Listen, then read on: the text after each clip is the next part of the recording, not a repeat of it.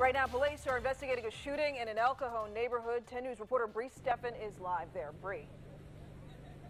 This is a very chaotic scene. In just the last few minutes, police have put up this police tape and they have shut down this entire block. And to give you an idea of just how serious this is, we have El Cajon police here, we have La Mesa police here, and we also have sheriff's deputies here. So there are at least 3 different agencies here responding to this shooting, as well as the police helicopter flying overhead with a spotlight. Now, what we're hearing right now is that there was a shooting and the man with the gun is inside his apartment and has barricaded himself inside. So police are trying to resolve this peacefully on Christmas Eve, and as I've said, they've shut down this entire block. They have established a command center at the end of this street, so we are going to go over there and try to get as much information as we can, and we'll bring it to you as soon as we get it. Reporting live in El Cajon, Bree Steffen, 10 News. Okay, Bree, thank you.